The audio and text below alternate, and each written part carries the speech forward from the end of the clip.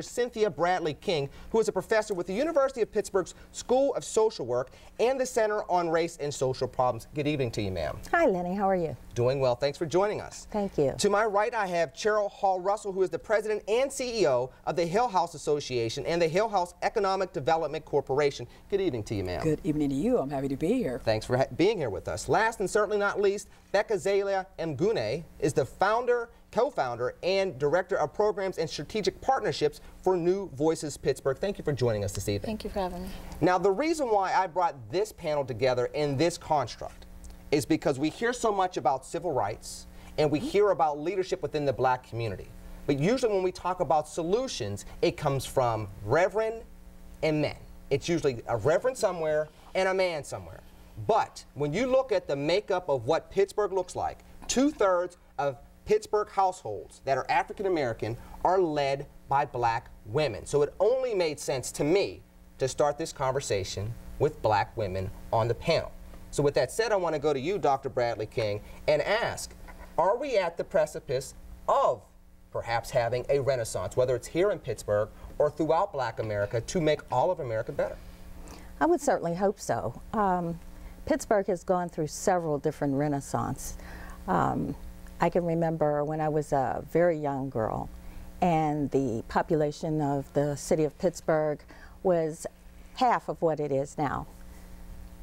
Things have changed so much, so very much. So I would hope that that renaissance would continue. Cheryl, you're coming in from out of town, and all of you all have different perspectives. I'm a native, but I'm coming in from out of town. With you being involved with the Hill House, and you're seeing some of the movements over the last couple of years, where do we stand as black Pittsburghers? Where do we stand as a society? Are we making that move to something higher, something better? I'm always loath to jump in to have discussions about Pittsburghers in a broad, with a broad swath, because I am a new Pittsburgher, 3.5 years in, and so I have my observations about how I think things are going, but I'm still learning. I am in the Hill District proudly and love what I'm doing there. We are seeing a physical renaissance of the Hill District. We are working toward both a physical and a renaissance of the people of the Hill District. There's still real problems, and they still are not reaping the benefits of all of Pittsburgh.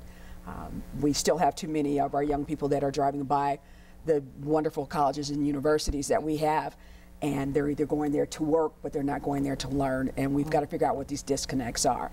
And so as an observer, that's one of the problematic things that I'm seeing and that we're trying to be a part of correcting. Becca, New Voices Pittsburgh, you all have gotten involved to fill some of those voids, and what we've seen for the first time in quite some time is an infusion of young people, millennials, getting involved and putting basically their boots on the ground to say, this is not tolerable, there needs to be a change, and we're going to push for that change.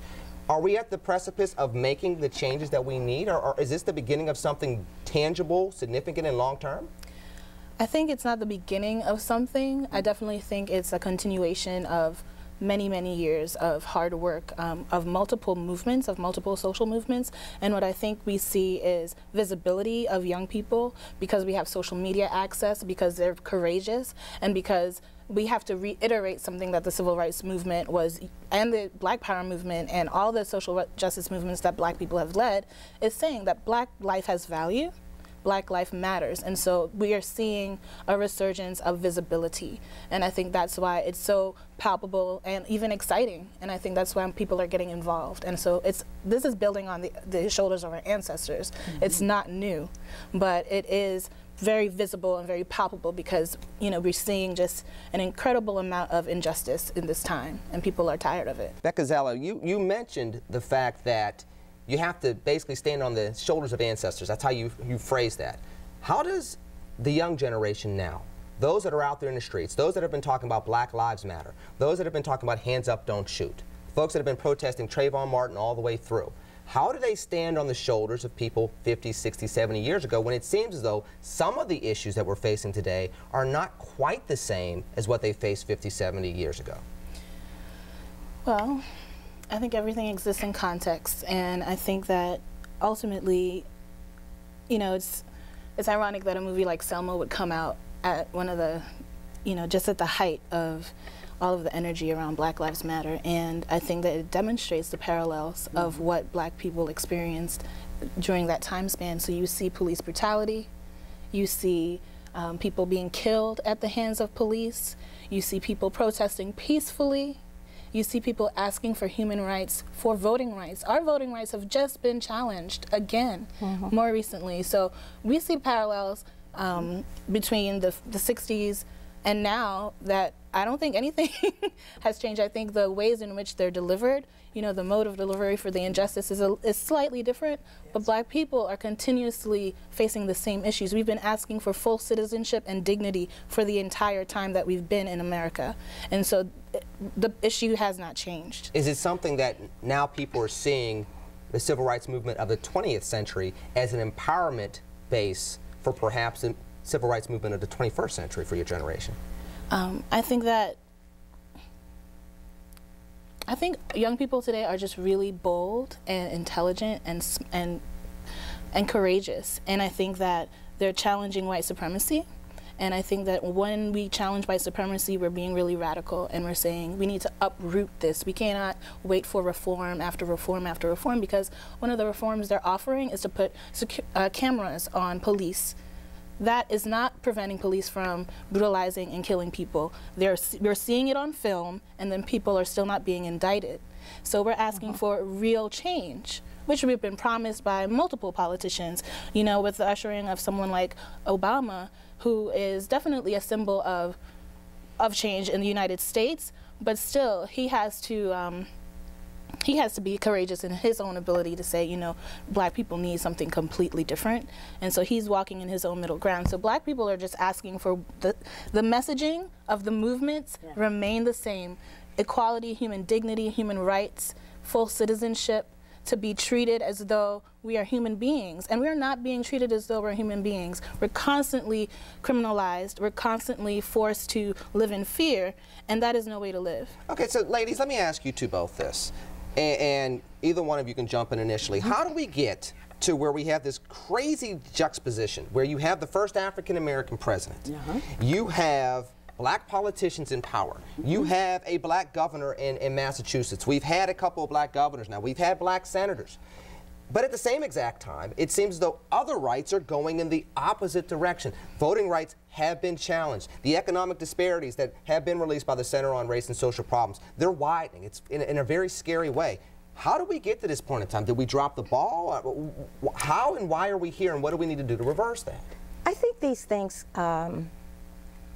were expected, or should have been expected. Whenever there are advances, there's going to be pushback from the powers that be.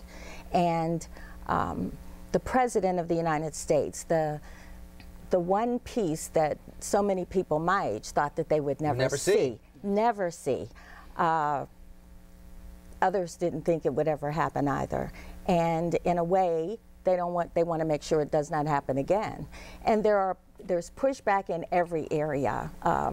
People are fearful of a change. People are always fearful of change. And I am so very proud of the young people today that they are so bold. But the one thing that's helping them, the one thing that I have always, I'm always complaining about, the internet. They're so connected now. They can get messages to each other across vast mileage. They can let each other know what's going on and pull together, get coalitions together. This is really helping them, as it helped the president become the president.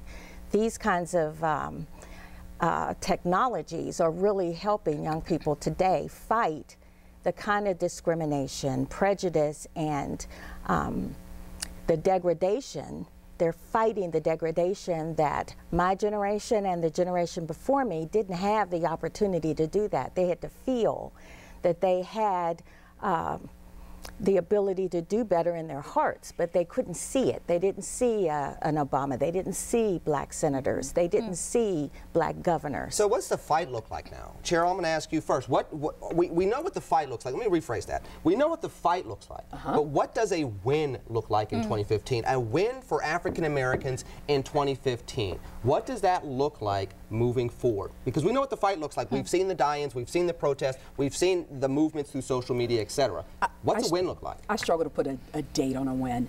I think this is a continuous process. But what does it look like? What does it mean? What types of things would be in place when those wins come about? For me, in the angle that I look at it, it starts around education. We are receiving so many of the clients that I deal with on a daily basis are struggling with basic education. We have a new high school. It's a dropout recovery high school. We're getting kids who are testing in at 5th grade level on both math and reading. What do you do with that? That is a prison in itself. And so I think we're trying to be innovative around education, but we don't seem to be having much luck around the nation on changing these massive educational systems and responding. I think we know intellectually and research-wise what we need to do in changing school systems, but the willingness for that kind of massive innovation and change in education is we've not been willing to actually embark on. So that for me is a win when we started to break down some of the barriers that keep our educational systems and not performing to the level that they can. What does a win look like economically in 2015? What does a win look like when it comes to employment in 2015? We've had a lot of advances, but that double unemployment rate has been stubborn over the last 50, 60, 70 years, as long as they've kept it. The study came out from the center. What types of things should we be going after to change those disparities? Because as we well know, you change the economics, you change the education, you'll pretty much change everything else in society. Right. We need more infusion of African American youth in the STEM areas. Science, technology, you know, we need folks that are taking those higher courses in math. We need more infusion of that in our schools, the advanced practice courses that they're taking in high schools in affluent areas. We need those same things in our poor areas so that all of our children have the opportunity to advance. We're not getting that. Even at the university, we are seeing that our students make it there, but they're not graduating at the same levels as others are. They're not able to perform sometimes at the same levels because they haven't been prepared.